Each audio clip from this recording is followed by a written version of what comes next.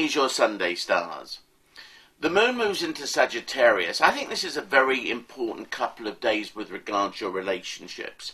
Time to take stock, most certainly, but also it's about your attitude to each other. The way you behave towards each other. Do you find that you're kind of different when you're with each other than when you're apart? Well, that may say something about the relationship and something about your part in it. And what you need to understand is, what is it that doesn't bring the best out in you, or what does bring the best out in you?